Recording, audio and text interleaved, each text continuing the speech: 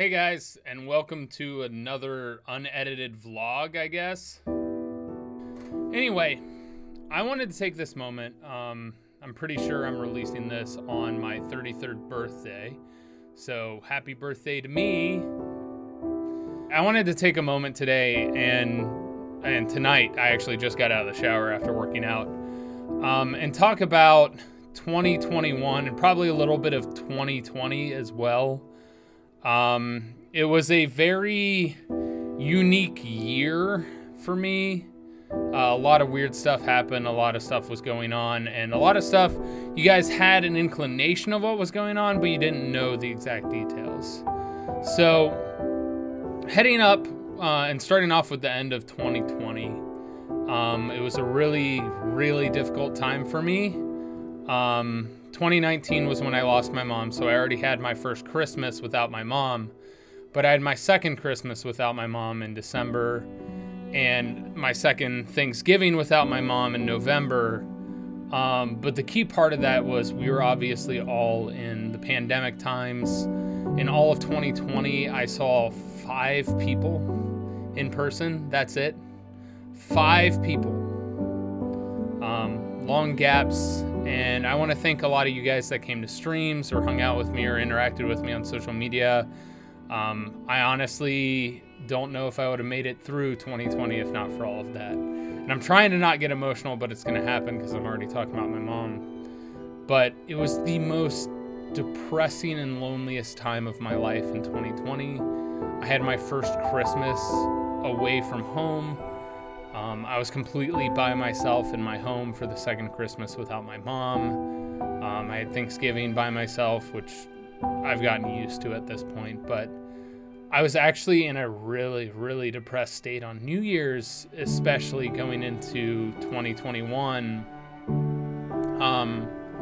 Simply because, and I talked about this year on New Year's and posted on social media, but I've never had a romantic relationship around New Year's. So I've never had a New Year's kiss. But after 2020's entire year of not seeing people really at all, I saw 5 people because I'm immunocompromised and I'm highly at risk. And if I get COVID, I am one of the higher percentile likely to die.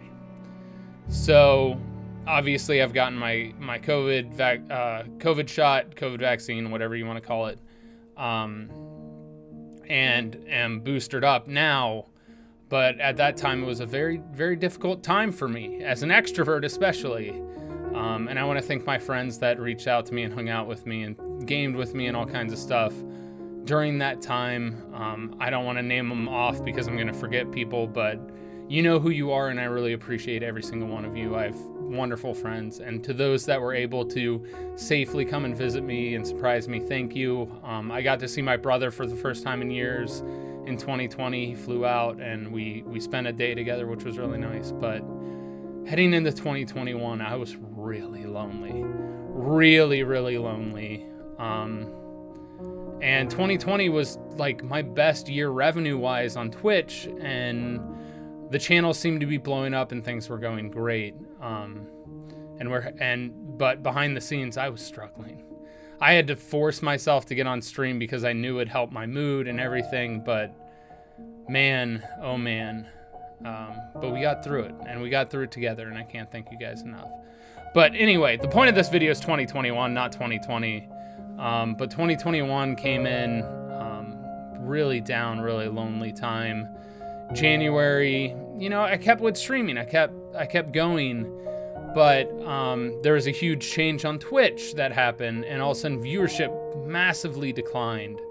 And that was difficult to deal with, but you know, I got to do what I got to do, and I appreciate all your guys' support, and I will never take any of that for granted. The blessing that I have to be able to do what I do. But 2021 started off really lonely, really depressing. Numbers started to decline, which was really, really difficult. But I stuck with it, and I kept with it, and I figured out editing and trying to do stuff more for YouTube again, and that kicked up for a bit. And then COVID kind of went down, so I was able to see people sometime around like June. I don't have a calendar in front of me, otherwise I'd be looking up exact dates, but I turned 32, I had my birthday, I streamed with you guys, Ellie came and surprised me, and then I continued on with streaming and focusing on stuff like that. And really the beginning part of that year was not that big of a deal. It wasn't until like mid-year when things started to get really interesting. When is Red Nose Day? Let me look up Red Nose Day real quick. Red Nose Day is... What day is Red Nose Day? I was a part of that stream. Red Nose Day happened March 19th. And I was excited about it. I got to hang out with Matt Pat, who's a good friend of mine. I got to see Ethan for the first time in forever. It was really good to see him and talk with him for a bit. I saw my friend Sam. I saw a bunch of other friends behind the scenes in the production team, and really worked on that event. I worked on some other events throughout the year, but worked on that event. But the interesting part about Red Nose Day is like the day before, and I made sure that I didn't have COVID or anything like that. All of a sudden my tonsils started to feel a little weird, and I had wrote it off as a sore throat since I tested negative for COVID. But that persisted. And for those of you that were watching my streams, you saw the tonsil get bigger and bigger, and it actually expanded to, I had 3 noticeable swollen lymph nodes in my neck. It ended up being more than that when they finally did a MRI with contrast, which was my first time ever having an MRI with contrast. And, you know, after that, it persisted for a month. I saw ENTs, I got tests, and things were going on. You know, the tonsil wouldn't go down, the swelling wouldn't go down, no matter what antibiotics I took, steroids, all the different stuff that they gave me, they would not go down. And eventually it was one of those things where all the doctors and even the MRI technician all thought it was cancer. And I kept it very close to the vest because I didn't want to scare anybody, and I also didn't want to cry cancer before I had results, before I had anything done. And so in July, I obviously in July I went on the work retreat. From the work retreat, I went home to get a emergency tonsillectomy done with the same person who had taken out my other tonsil. Why they only took one the last time, beside the point. Which, by the way, that was back in 2016, right before I moved out to LA, and they thought that that might have been cancer, lymphoma, to be specific. But this one showed even more, especially with the other lymph nodes showing up, and it was a very scary time, and I kept it under wraps because I didn't want to scare anybody, but I had talked to a number of friends of mine, the ones that I, you know, trust in my close inner circle, and let them know, because I was obviously feeling a little bit scared. And this is the thing about that, is like, I'm not scared of death. I was only scared because of my dad and my brother, and having lost my mom to cancer in 2019, and if this suddenly me had cancer. And it was scary, and I'm crying because it was scary in the fact of how much pain that would put on my family and my friends. Not for me. I've faced death numerous times with my kidney transplant. But anyway, I had the emergency tonsillectomy, and the recovery of that is awful. I couldn't talk. I was in pain. I couldn't eat what I wanted to eat.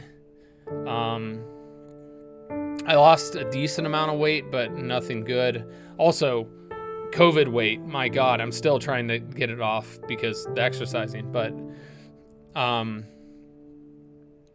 had to wait about a week after the surgery, and my ENT comes in a follow-up saying he had just gotten the results, and he was absolutely blown away that, again, it was not lymphoma.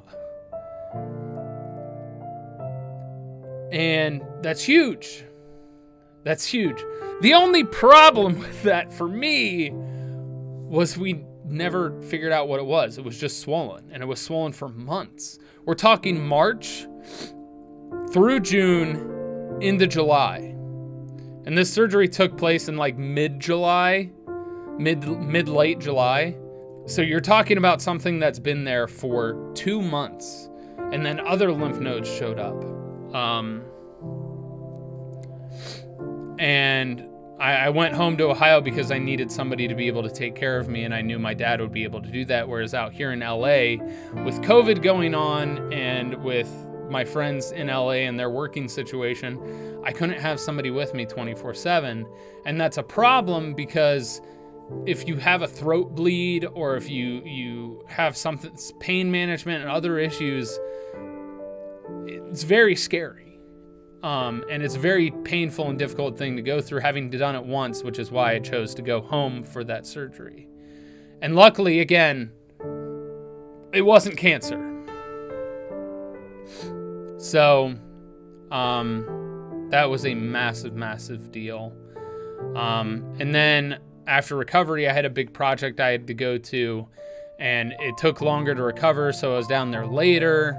But I had an absolute blast working on that project for about a month and a half. But you're talking about during all this time, I did less streams because my throat was bothering me, and I couldn't, be energetic as much because stuff was going on in the background. And then on top of that, I had to take time off from my consulting job because I couldn't talk and do stuff. And then when I was out of town, I was busy working on that, so I couldn't work on my consulting stuff. So I had to basically take a month unpaid leave from my consulting gig. I had to not stream for like 2 months straight. And I came back and you guys welcomed me so kindly and so wonderfully. I can't thank you guys enough for that. Coming back in September, we got back into it. But then I got back into the normal flow of things, and we got into November and holiday season, and every holiday season gets tough. It's always really tough. And my Thanksgiving, I made that TikTok in the turkey outfit, which I was super hype about. And it didn't pop off like I hoped it would, but I thought it was hilarious. I'm very proud of that. I made my thirst talks. I cut my hair, which was huge. After the April Fool's OnlyFans, which, holy crap, thank you guys so much for the insane support of a hair-only OnlyFans. Like, incredible. I can't thank you guys enough for that, because that really helped me as well, that joke thrived. And I had a lot of fun creatively doing that, so when April hit, that was really fun, and then obviously the throat stuff happened that impeded. And then I had fantastic people who helped me out with it throughout that time.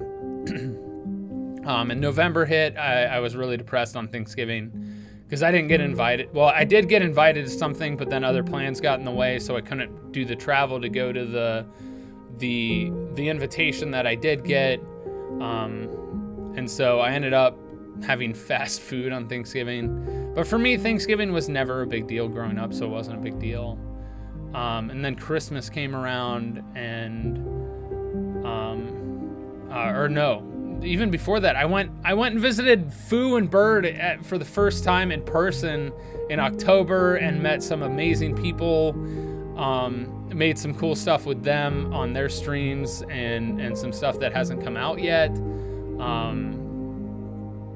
I got to spend time with them, which I can't believe I met them in 2019, and they're two of my best friends now. Such wonderful, kind people. I can't thank them enough for inviting me to come and visit them, be a part of their Halloween party. And there's so many other creative projects that we're supposed to be working on together, but life's kind of gotten in the way. But there's so much more we have planned, and I'm so excited for it.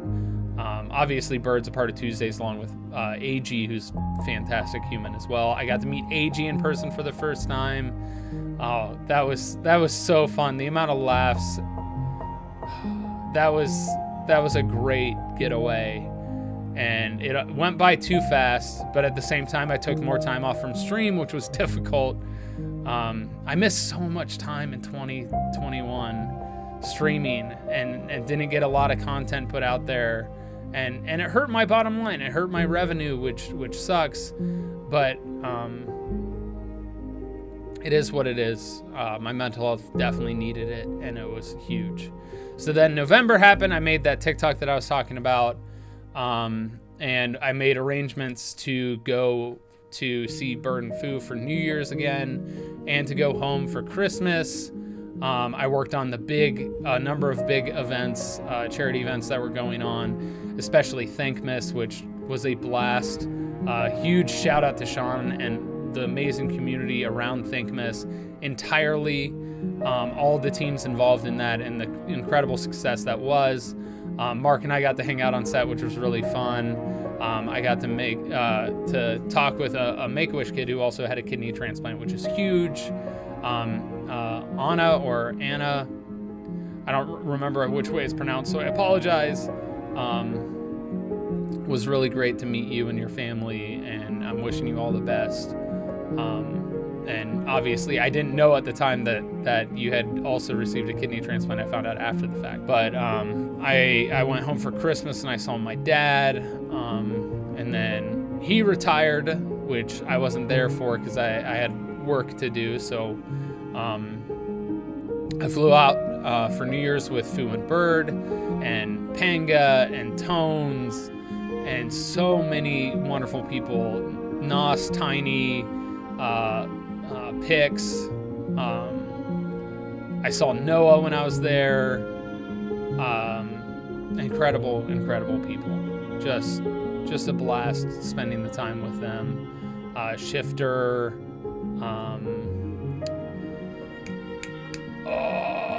Zuji. There. I think I got all the names that I saw. I think.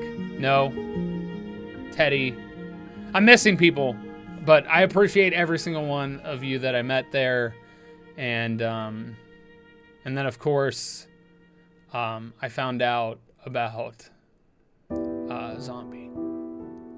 And I'm very thankful for Bird and Foo and the friends that I had around during that time. Some of which didn't know, but when I found out, Wade had called me. I didn't find out through the internet, luckily. And I just messaged Bird, who was in the other room. He was using the bathroom, and he came down, and I basically immediately met him and gave him a hug and told him what had happened. And still to this day, it hurts my soul to have lost such a wonderful human and creative person and friend. I had just seen him in November, and it was really tough. Patrick came down. We both saw him. We had a good time, and I can't believe he's gone. But if there's anything I continue to strive to do, and it's to put positive things out in the world and use my voice and creativity to inspire others, much like Zombie inspired me in numerous ways, especially on this fitness kick that I'm back into, and so much more. I will cherish every conversation I had with him, every dinner or moment I talked or hugged or just was around. He lit up a room, and I appreciate him so much. So, found that out before New Year's, and then luckily had a ton of friends around, many of which didn't know what had happened or what was going on, but I appreciated it.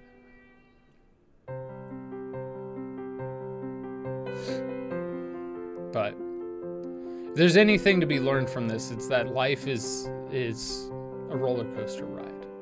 It ebbs and flows, twists and turns, dips and dives in directions you never expect. And now, starting out in 2022, I'm posting on TikTok every other day.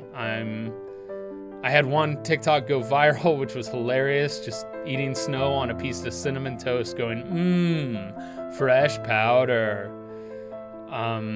and I'm reinvigorated to get creative and to have fun. And I have a lot of stuff and a lot of projects coming up that I wish I could tell you about, but in about 2 days after you see this video, probably, you should keep an eye out for an announcement, because something's coming. Just trust me. I think you'll like it. But New Year's happened. I had a great time. I started into my fitness kick to get better in shape and healthier again before the new year, so I don't call that my New Year's resolution. And I don't do resolutions anymore. I do goals. And this is something I've learned because most New Year's resolutions aren't kept. And instead, I'm setting goals that are very achievable for me. And goal number 1 is to get healthier and back into shape. I want to get a 6-pack again. It's been years since that has happened. It's going to be really hard for me with the scar tissue down there from my kidney transplant, but I'm working towards it. I'm going to be creative. I'm going to be posting on TikTok every other day for the entire year at least. So stay tuned for that. If you want to follow my TikTok, check it out. I'm Apocalypto_12 over there as well. You could probably search Tyler Scheid and find it as well. And last but not least, I am working on letting go of the things I can't control. Stop letting things bother me and affect me, and instead focusing on the stuff that I can do, and stop making excuses. And I'm going out and getting it. I'm going after those things that I've put off for years. I'm working on reels for acting and voice acting. I'm posting on TikTok. I'm being creative, and I'm trying to be better overall on social to build myself as an internet personality, which is how I feel I am. I don't want to be called a streamer. I don't want to be called a YouTuber. I don't want to be a TikToker. I don't like being put in a box because I'm a creative person and I'm all over the internet doing a lot of different things. I'm an actor. I'm teaching myself guitar, which is right here.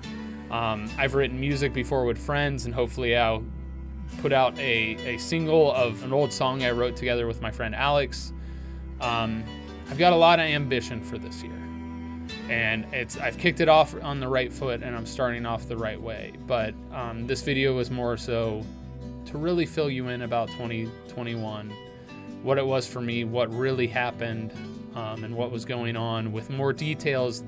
I also want to end this by saying, hey, COVID's still going on. Be safe out there. But at the end of the day, you are a gift.